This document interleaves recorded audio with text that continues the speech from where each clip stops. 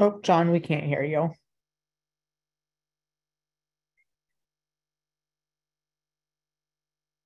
There we go. Of course, you would think we would know how to do that by now, but so let me reshare my screen just to make sure I have it shared correctly. Right, here we go. So my name is John Porter. I work with Nebraska Extension, and I'm very excited to be with you tonight and talk about this subject. I think it's something that a lot of people are interested in. Maybe not a lot of people know everything about it. I'm trying to get this thing off of my screen, and I don't know how to do that. So we will deal with that. I work with Nebraska Extension, so I'm the urban agriculture educator located in the Omaha area with Nebraska Extension.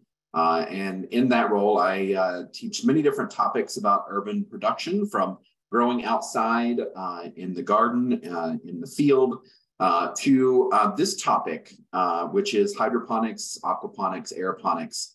And I got started in this really as a way to deal with issues around environmental sustainability. And I know some people might have been surprised when they heard about Conservation Nebraska doing a hydroponics workshop, because some people don't equate hydroponics with conservation, because there is quite a bit of inputs that go into it. If we think about electricity, if we think about all the equipment that you need, the plastic, etc. And so I think there's lots of information that we can learn about this technique and this technology that is, I think, important to think about. And that's what I want to start my presentation off on, is thinking about the sort of conservation aspect of it, and why it is an important topic to think about. If we think about the global population, we're projected to reach 10 billion people by 2050. And that's a lot of people to feed. That's a growth of 83 million more people per year. And it's an estimated that each year, or that 124 million people faced food shortages by climate-related events in 2019. So if we think about even our own local climate here in Nebraska, I would say a great number of our calls that came into the Extension office over last summer about things not producing well, about things not growing well, were all things that had to do with climate or with weather.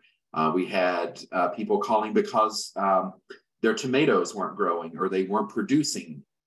They had things that weren't ripening. They had things that dried up and died in the garden.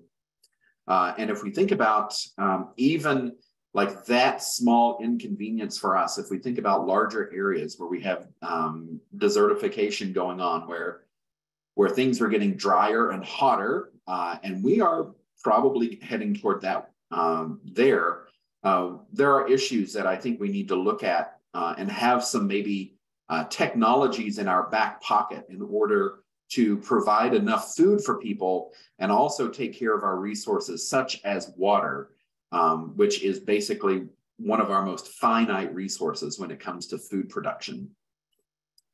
So we had that rising global temperatures and along with scarcity of water, and we're already seeing that in many areas across the United States and of course across the world, where water is becoming more scarce.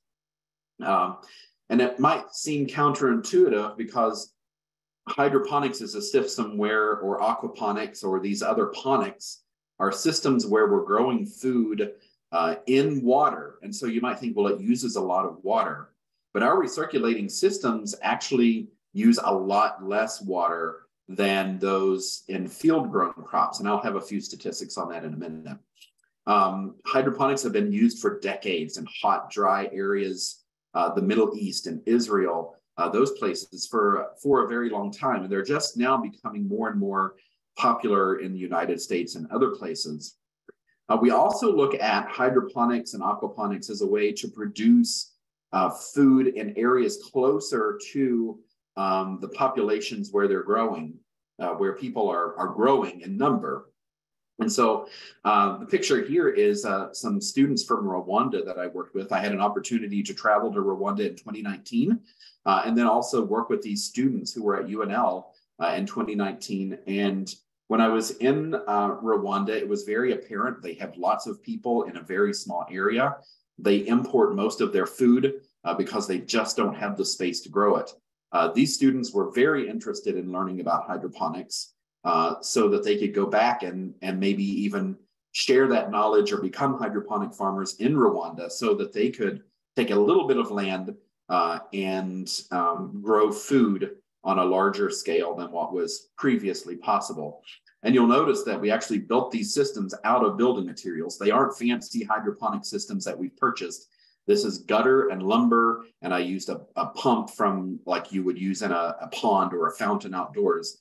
And those are the basic things that we use to build that. And I'll give some basics of stuff like that throughout this presentation.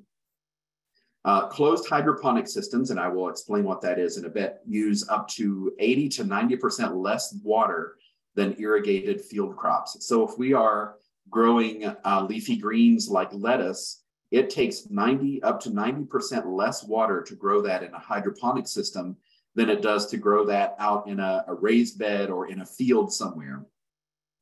And if we look at that population number, you know, we have shrinking areas of cropland and areas where we can grow food, not only from climate, but from development. Our cities keep getting bigger. We keep using more and more land for people to build on. The cropland needed to feed all of those additional people by 2050 is 70% more than what we have currently. That's about 593 million hectares.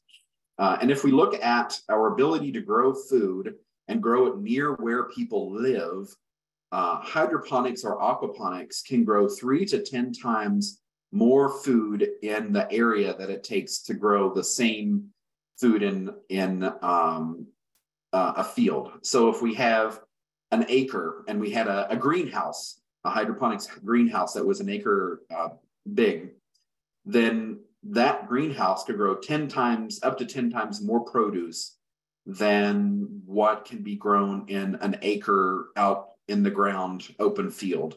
And then we pair that with 90% less water usage. And so we can see that, yeah, it might not be apparent to us that hydroponics, aquaponics are a conservation method, but they really are. You know, the one thing where we're working on is electricity usage. Most of these systems require electricity for lighting, for pumping.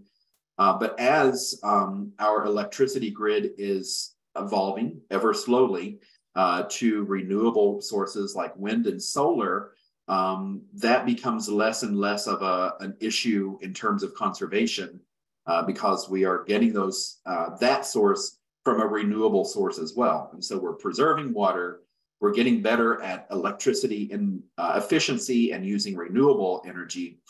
And then we also, you know, are producing these things that are very long-term farming. And so there is a way that doing these technologies is a way for us to be way more conservation minded and being able to feed more and more people than before.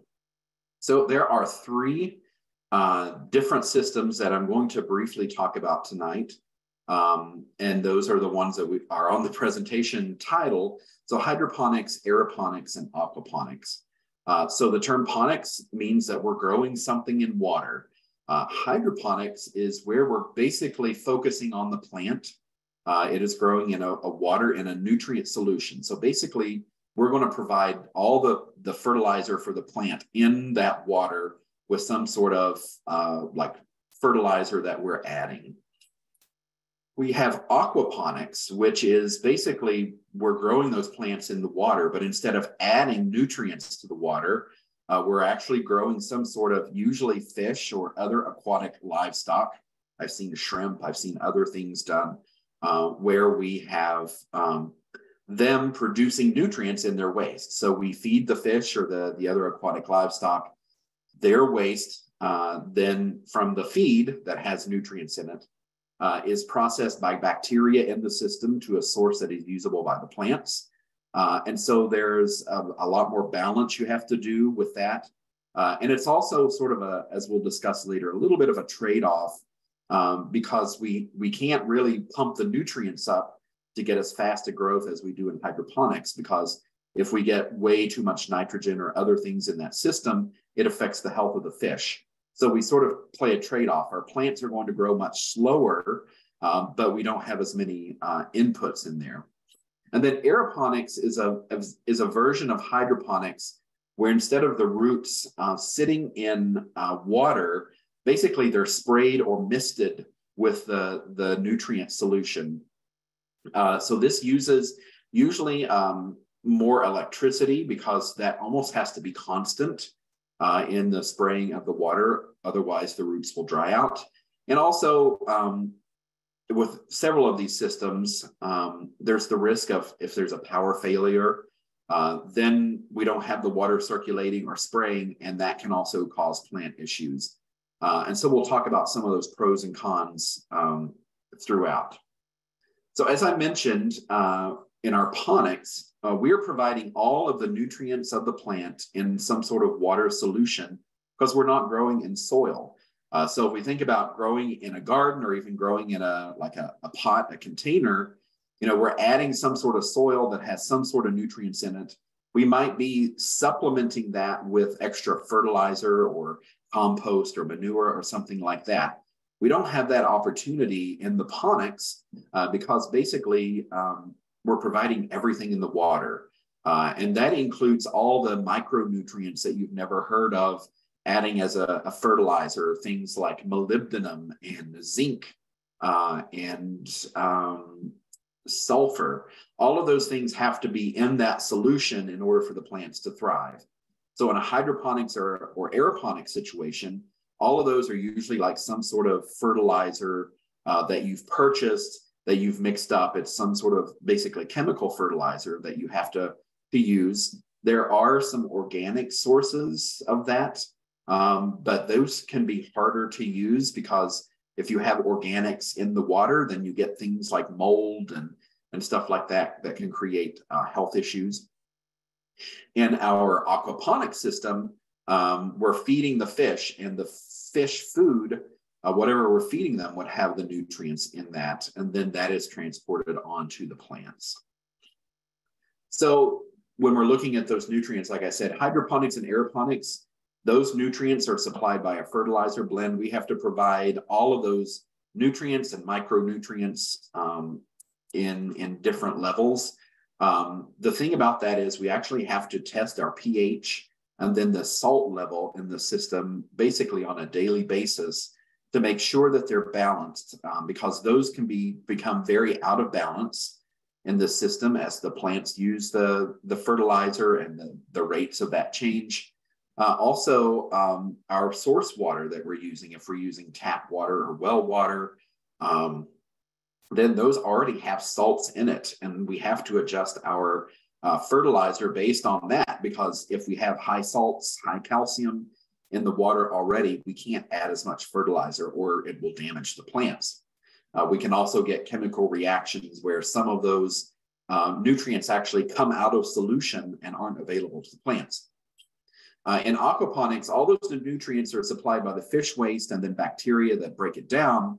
But we have to balance the needs of the fish and the plant. So our plants aren't going to grow as fast, probably not as robust, because we aren't giving them the nutrients that we are in hydroponics. We're just not at that nutrient level. So really choosing a system is based on the principle, do you want fast plants? If you're a farmer, you might want fast plants to have a high turnover and to get lots and lots of stuff.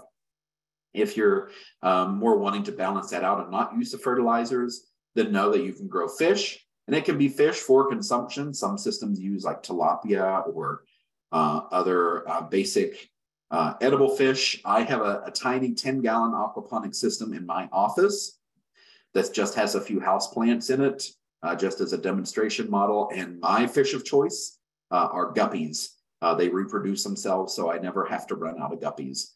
And so we have that system set up at my office. So the basic parts of most of these systems we're going to have some sort of reservoir where the extra nutrient solution or the water goes to when it's not in contact with the plants. For an aquaculture system, this would be your fish tanks wherever they live.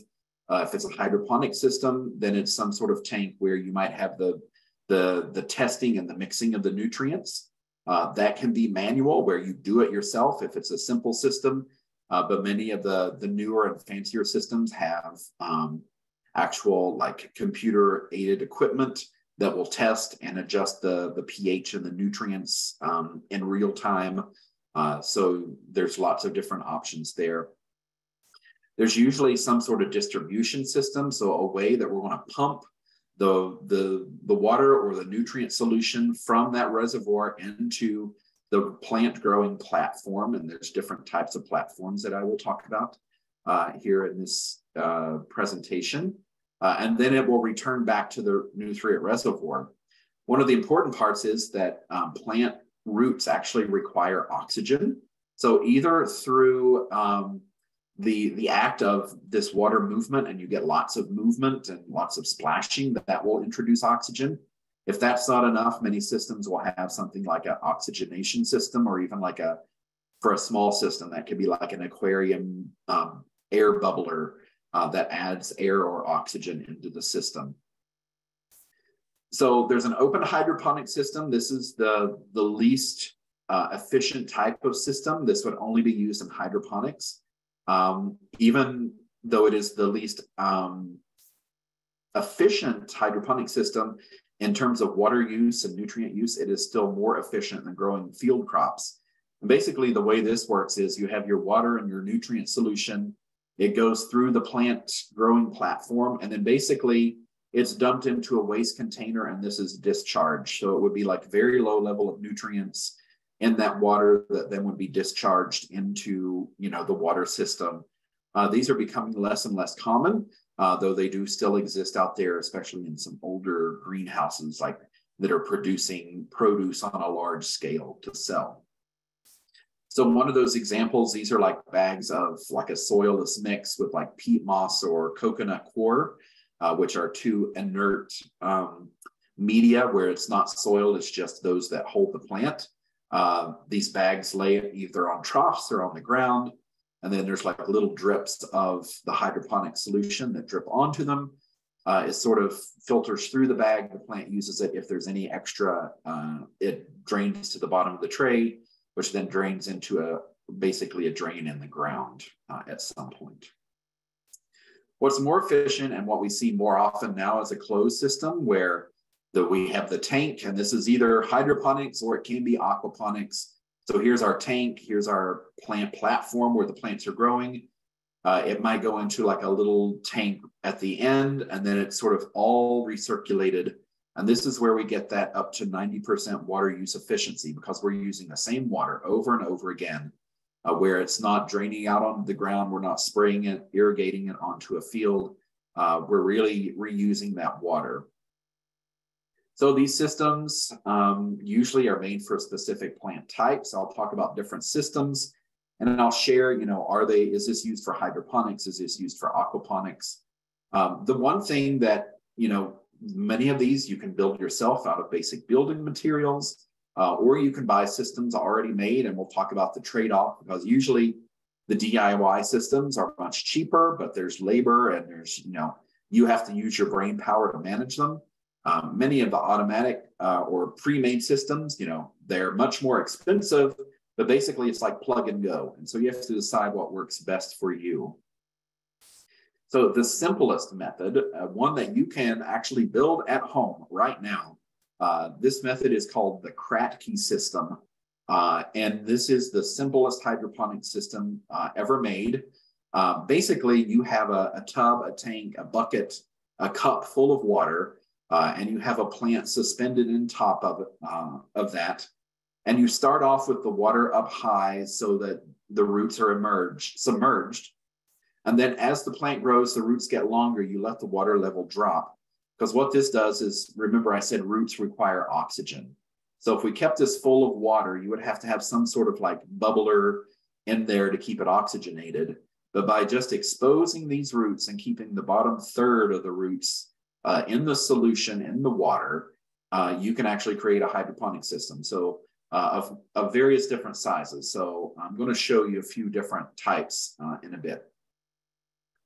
So some of these other common systems that I'm going to show you, the nutrient film technology is probably the most commonly used for hydroponics.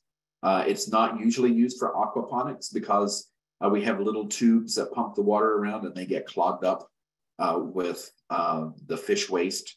And so basically it goes up to a gutter, and then by gravity it feeds through the plants and goes back down into the reservoir.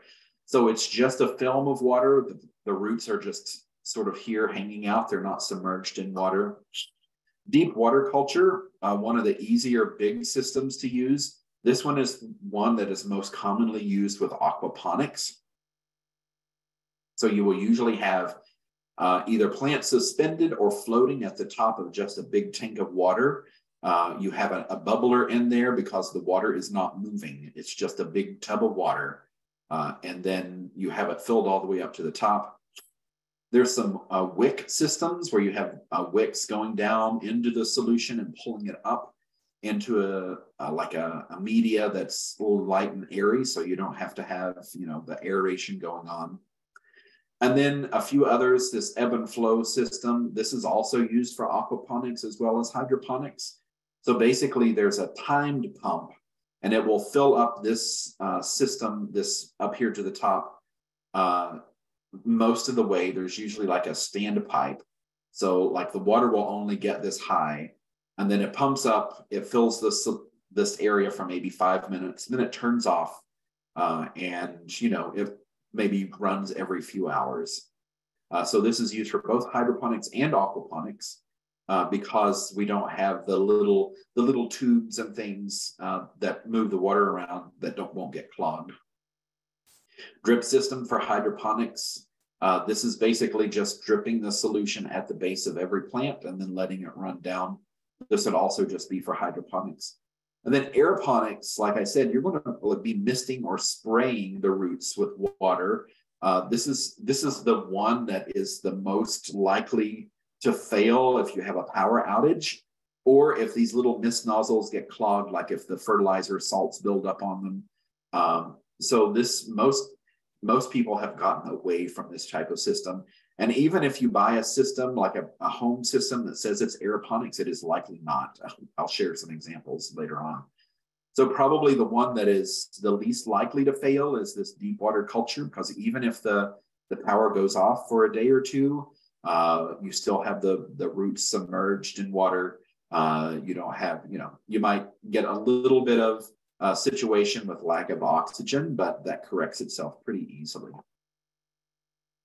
So that wick system, you can also build that very easily. Many people even do this for houseplants. So you have, you can build it with a cup and a pot or 2 cups, where you just have a wick going down into like a fertilizer solution or something similar to that. It goes up into the pot and it just keeps this plant watered continuously. But since it's not submerged in water, we don't have to worry about the oxygen. You can build this system very simply, very easily, probably right now with things that you have around the home. This wick probably needs to be more of a natural material like cotton, something like that. Synthetic won't soak up the water as well. So like cotton, yarn. I've even used in a pinch when I didn't have cotton yarn, I've bought an old or a cheap floor mop and taken the strands off of it and used that because it's usually cotton. And so that's a pretty simple system. And you can actually build a bigger system like that. So this is, one of those sort of more rugged storage totes. You get some inexpensive pots. You fill them up with an inert media. This is perlite. It's a puffed volcanic rock used commonly in systems like this. It's pretty inexpensive. You cut holes in the lid of this container that just fit the pot. So it's big enough where it won't go all the way through. And then you stick a wick in the bottom of it, fill it with perlite, and then stick your plant in there. And you basically have a wick hydroponic system. You would fill this with some sort of basic hydroponic fertilizer. That could be something as simple as like one of those like Miracle-Gro type solutions. And then you might have to add a little calcium, and that can be done in the form of actually like an antacid, like a Tums crushed up. But our water in most of Nebraska, if that's where you are, is actually very high in calcium already. So even just some like fertilizers, very light fertilizer solution, like half strength, not even full strength, would suffice in some system like this. You can even go on small scale. We do this with kids from time to time. So these are those like meal prep containers, lunchbox containers. We get these are like little pots for pond plants. You can order those, online. You can even find them at garden centers that sell pond supplies. This is an inert media called rock wool. And you can just stick your seeds in there. We have these little wicks in there. So you can have like even a mini system to play around with, especially good if you have kids. And these are systems that I built and we had at our office. So this is actually more of that Kratky method. I don't have wicks in here. Basically, the roots just hang down into the solution. So you can build the same system and use it either way, whether or not you use wicks. So I have pots, and this is a media called leca. It's an expanded clay pellet that you can use. It's in houseplant shops, garden centers now, or you can order it online. And then you can see the roots just grow down through there, and then they go down into that solution. And it's a pretty simple system to maintain. So I'm going to go through some of the other systems. So this is the nutrient film system. Like I said, it recirculates usually through smaller pipes and tubes. So these get blocked easily. So you will see this more often used for hydroponics and aquaponics. Though some of these systems can be really simply built. You can either buy kits to do this or make it yourself. This is just PVC pipe with holes drilled in it, and then it's connected from end to end with little pipes. Your nutrient reservoir, here we have our storage tote again. We use a lot of these. And then you can use just like a pond pump. So you put this in the reservoir, you would pump the water up into the system, and then you would have a way for it to drain back in, and it just recirculates around and around. So some examples of systems that use this. So these are examples of systems that you can build. You would use those little pond pots, just stick them in the holes here with your plants in them. I led a virtual team of folks in Trinidad through building these. They work in a program like Extension, and they built these systems in their county extension offices across the state for demonstration. But very simply, you can have them more vertical to save space. This is on the left is a kit that just popped up when I searched home NFT hydroponics. On the right, another system that someone built. So you can see here, there's a pump in here. There's a little tube, this black tube that's pumping the water up here. It goes through here, pops down all the way through and back down into the tank. This is a system that was set up at the greenhouses at UNL. So this is a more involved system. You see these little tubes at going into the end of here. The solution, you notice it's on an incline. It goes as a film down to here to this big pipe, and then it sort of comes out at the other end and down into the reservoir. And these systems can be as involved as you want. This is something similar, even though it's vertical. The film just basically drips down the inside of the pipe. And you can buy these systems. There are NFT systems that are already made. They're sort of these thin gutters, but you can also make them out of PVC pipe. Here's another example. Here's another example inside of a bucket. So basically, it's dripping in the top of the bucket, and then the extra solution goes down into this pipe. Sometimes a system like this is also called a Dutch bucket. or a Beto bucket system. Basically, it's just dripping into the root zone, and then the excess goes down into the pipe and back into the reservoir there. There's one of our students from Rwanda that did a project with us, and he grew these tomatoes in this bucket system that he sort of developed. And you can see he's very proud of his tomatoes. Now, you might actually see ads, or if you've seen, this is an Aero garden. Very common. A lot of people might have these. They advertise it as an aeroponic garden, but actually it's a vertical NFT system. This is an old model. I actually have a newer one now. I should have taken a new picture. So basically they give you these little cups already pre-sown with the seeds. And then the water basically is pumped up, and at the base, underneath the rim here, there's a little outlet where the water just sort of splashes down onto the pellet in there with the media and the seed, and then eventually the plant roots. And so these are pretty common. You can get them for like under, the small systems you can get for under $100 now. The bigger systems, a few $100. If you're wanting to just buy something pre-made. And that's sort of the trade-off. You can buy stuff that's pre-made, ready to go. And as hydroponics and home hydroponics have become more popular, there are more and more systems out there, and they become very convenient. There's one, some that will, you pay for a subscription, and they, send you the little pods already planted with your plants, and you just stick them in the system, and that can be several hundred or even thousands of dollars. Or you can do the DIY systems, which might be a few $100. You sort of trade off labor versus money. Like, do you want to be more involved in the construction and maintenance of your system, or do you need it to be on the lower end of cost and save money? And so you can sort of play around with each. Here's another deep water culture system. These buckets fill up with water, and then they just bubble with air. And then here's a small ebb and flow system you can actually buy. So, you could have a bigger tank with fish in it, and then it just pumps water into here for aquaponics versus hydroponics. So here's actually a deep water culture system. So this is a hydroponic system just by the tanks here. You don't see any big fish tanks, because if this were like an actual aquaponic farm, there would be, several 100-gallon tanks full of fish that the water would come from. But basically the water pumps into this, and this whole trough is filled with water. And these are actually just like styrofoam rafts that float on top of the water with little holes in them for the plants, and those little net pots that we saw for the ponds. Then it'll usually, like, the water will flow out and go back to the tank to remix. So if this was aquaponics, it would be fish tanks that it was going to.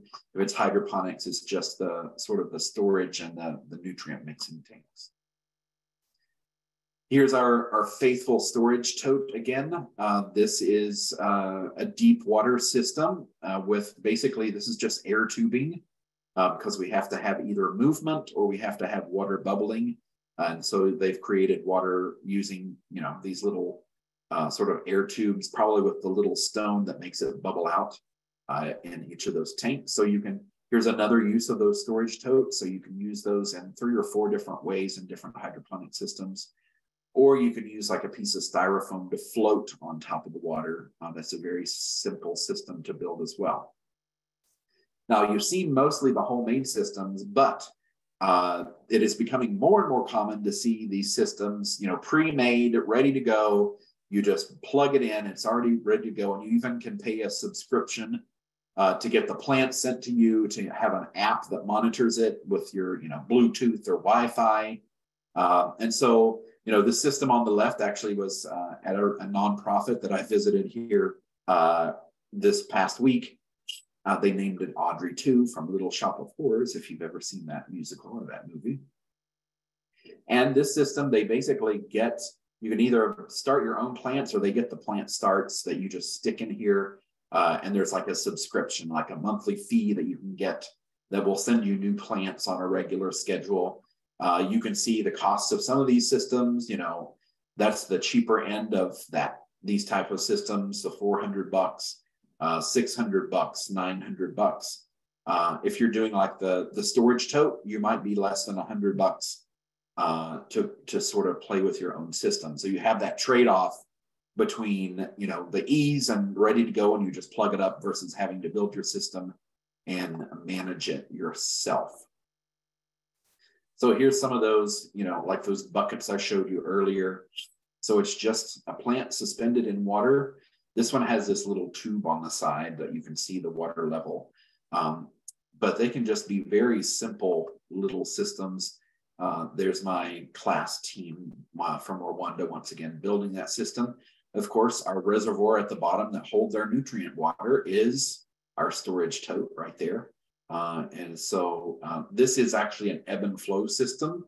So the water pumps up through a tube, these tubes that we're installing here, into the tray. There's a little standpipe here that keeps the water at a certain level, and then the excess flows down. And then there was a timer that kicked on every so often just to refresh the water, but it didn't have to run continuously. And there it is, set up at our office for a demonstration, so you can sort of see how it functions there. So if you're doing a hydroponics, like I said, you're going to have to do some fertilizer. Usually you can buy liquid if it's just a small home system. You can buy a sort of this granular. It will usually come in 2 different sets because these chemicals don't play well together in concentrated form. They will sort of react and precipitate out, and then you don't have all of the chemicals you need. You can even, like I said, use some of those home garden house plant fertilizers, like the AmeriCorps type stuff, just at a lower level, like half strength. And if you can add that little bit of calcium with Tums, but you didn't hear that from me. For hydroponics, you're going to have to test your pH and what's called electroconductivity. That's a measure of the salts in the water. You have to test that before you add your fertilizer, because you can only go to a certain level, and so you have to base your fertilizer on that. So you have to basically test daily to really get that operational. You can do it by hand, or you can get systems where, like if you have those tanks with the nutrients and actually get them to add themselves, there's basically like a controller that measures that for you continuously. Now, if we're talking aquaponics, like I said, we're going to have a few different setups. We're not using the nutrients. We're basically using fish or some sort of aquatic livestock and their waste as our nutrient source. So we're going to have tanks of that aquatic life, the fish, usually pretty large if we have a large system, but it can be like my little system with a 10-gallon tank and some guppies, if that works best for you. They will be in their own tank. You've got to feed them. You've got to keep them happy and healthy. You know, sometimes they get sick. They need medicine. You have to have air for them. So there's usually like some sort of oxygenation going on. Then the water will usually go into a tank where like the excess sediment will drop out. And then it is pumped into what we call a biofilter. So this is actually somewhere where there's lots of nooks and crannies that bacteria can live in. So it can be that like clay media that I shared earlier, or I even saw an aquaponic farm where they use like those plastic like pot scrubbers. I don't see those as often now, but they had a whole tank full of those, and they would just get encased with like bacterial film so that then the bacteria can break down the nutrients from the waste into a form the plants use. And then that water goes to the plant platform where the plants are growing, and then it will go back into the fish tank after that. So typically, we're not adding fertilizer, so the plants are probably going to grow slower. We have to balance the needs of the plants and the fish a little better to keep them both healthy. You will get a lot of like sediment. Even with the sediment tank, you will get like a lot of sort of film and sludge in the system. So you'll get sort of that, not, big pieces of waste, but it sort of just settles on everything. And then we also have to make sure that doesn't splash up on the produce because that can create health issues with bacteria in either type of system that we have.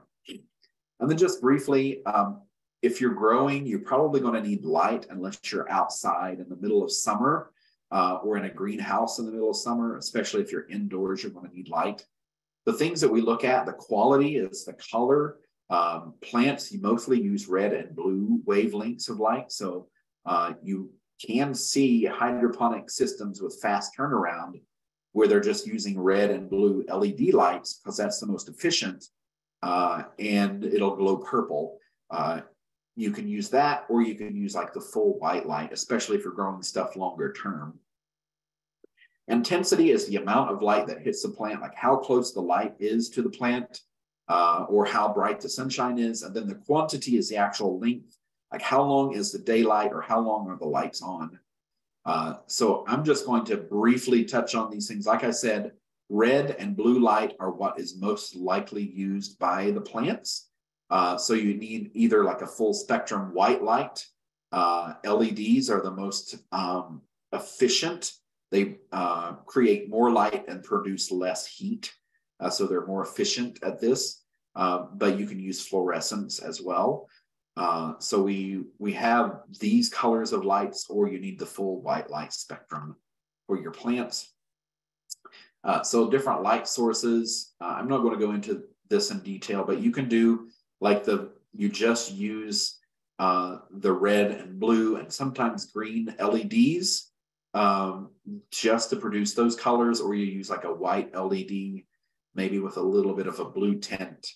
And you can just you can go sort of online and search for plant LED lights, and you can find both the just blue and purple version or the full white version. I would say if you're going to grow hydroponically and you're going to grow stuff very fast, because you can grow like lettuce in a hydroponic system in 3 weeks, or microgreens in a week. You can turn those around very fast, and you just need those red and blue lights. If you're doing something that's longer term, you need that full white light just for the overall long-term health of the plant. So if we're looking at energy efficiency, LEDs are, and long-term, like not having to buy more lights or produce more lights, LEDs are the way to go. They used to be way more expensive than fluorescents, but they have gotten way cheaper. And so those are usually what we are recommending these days. So our intensity basically varies by how bright the sunlight is or how close the light source is. So these are all more intensive things. We've actually talked about in different types of workshops. The other thing is the light quantity, like how long the light is. And we use something called the daylight integral. So this is sort of like the strength of light, also the length of light. And so you can see that like leafy greens and herbs require much less than like the fruiting plants. So in terms of like both day length, the amount of light, and also temperature, leafy greens are much easier to grow. You can grow them much cooler. You can grow them in the winter versus the warm season plants like tomatoes, peppers, cucumbers, things like that. Take a lot more light, take a lot more higher temperature, and so are harder to grow, especially for home growers. There is a website where you can go to see how much daylight integral we get on average. If we had like a greenhouse in a cloudy day in Omaha, Nebraska, we can see the different levels per month. Some of these months, we don't have to have supplemental light in order to grow our say lettuce, leafy greens, herbs. Like February through probably November, we wouldn't need any type of light source on a cloudy day to grow any of those things. We would need a light source for almost any tomato, pepper, cucumber, warm season crop like that.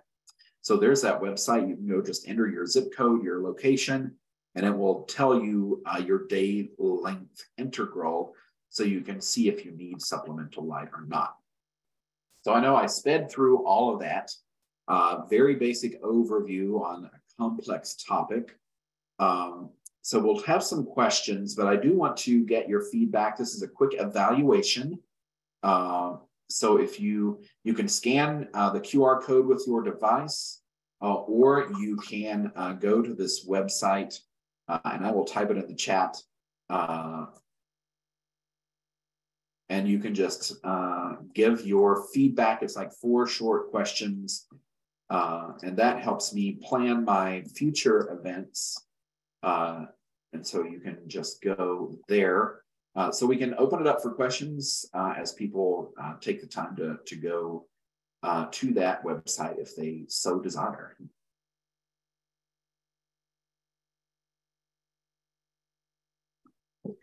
Okay, so the first question we have is, can any of these 3 ways to grow plants be called organic? So there has been a lot of controversy on that. There are ways to do aquaponics and hydroponics using organic inputs. So you can actually get fertilizers if you're doing organic-based fertilizers. They use like fish emulsion and like liquefied processed manure, stuff like that. But there's sort of been a fight amongst the folks that sort of decide what is organic and what is not. There's like a national board. And there's been this argument that since it doesn't include soil, that it can't be organic, because one of the principles of organic is soil management. But then you could also argue that we're actually saving soil by not tilling it up and being able to produce more food in a smaller area using less water. So I think there has been an approval that some hydroponic and especially aquaponic, like if you're using like an organic fish food source, that they can be called organic. On the home level, that would sort of be like your decision on, do you consider it organic or not? Because I mean, if it's just for you, it doesn't have to go through any type of certification. You sort of grow it to your own comfort level and your liking. The next question is, would fermented plant juice have the right nutrients to use as the fertilizer blend? Probably not, because we would need it probably in a much more concentrated form. And we do run into, unless it's processed, like I've seen, there are organic nutrients, but they're usually like processed in a way to reduce the potential for contamination. So if you are like doing your own fermented things and it has bacteria and stuff in it, introducing those into a hydroponic system can either introduce like salmonella or E. coli pathogens in there that you don't realize are in there. Also, if you're adding back something with bacteria and untreated organic matter in there, it can actually even create like an overload of good bacteria that then forms a film on the system and basically clogs everything up. You'll see like this sludge growing on everything, even if you don't have fish in the system. Even hydroponics, you'll get like that bacterial film growing on everything. How productive are wick systems when compared to the other active systems in your illustration?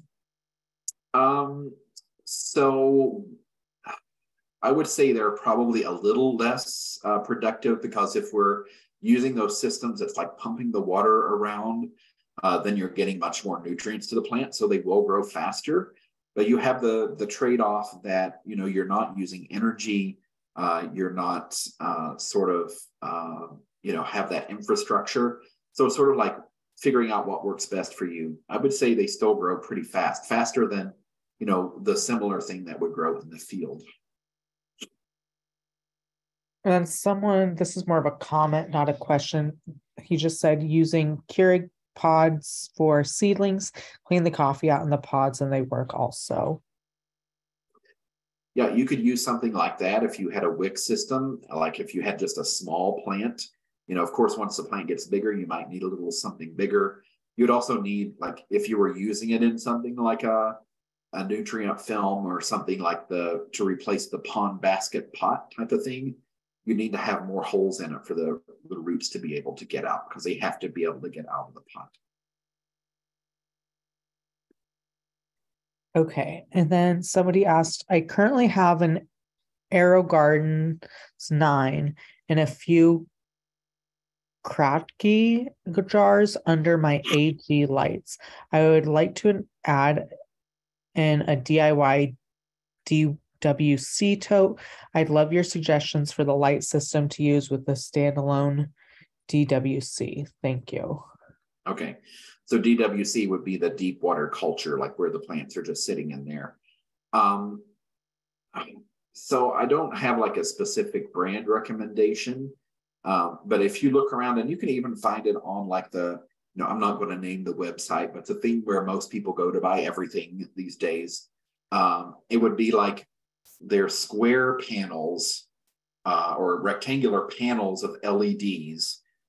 That can give you like a much better coverage and much brighter amount of light, versus you'll see like LEDs that are like in like hanging bars, or even like you'll see sometimes they're like the ones that you clip on to a system, and they'll just be like single bars. You want something that has like more lights per square inch, so that you get that better coverage. So I would look around for those. And then just look to see, is it that red and blue light, or, most of them, even like the AeroGarden, if you look at the light that comes on that, it's white LEDs, but then it has extra red and blue LEDs in it. So it's like a blend. So I would go for something like that if you can find it. Okay, and real quick, before we go to the next question, I'm launching another poll. This is for Conservation Nebraska and AmeriCorps purposes. This is how we maintain funding. So it's just 3 questions long. If you can just take a quick little second to answer those, and we will continue with the question and answers.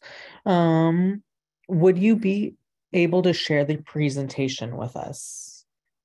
I will, and I will actually have a slide coming up after we do this little survey. I'll share another slide where there will be a way that you can request the slides from me. Cool, thank you. And then I have a duck pond, or my duck pond water, sorry, my duck pond water is marvelous as fertilizer. Is there a way to have it tested to determine if it would work as fertilizer for my hydro system? You could send it to a lab to be tested to see what the nutrient levels are in there.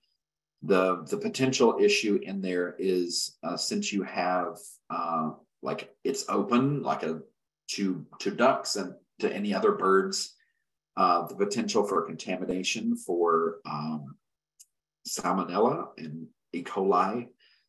So you would want to, we basically recommend not to use like source water, like surface types of water, especially in systems like this where it could splash up on the produce. So that would be the concern I would have.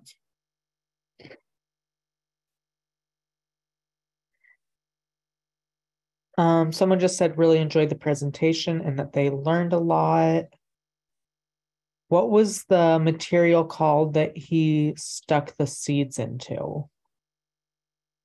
That is called, I'm assuming you're talking about the, it just left my brain. It's too late at night. It's a type of fiber.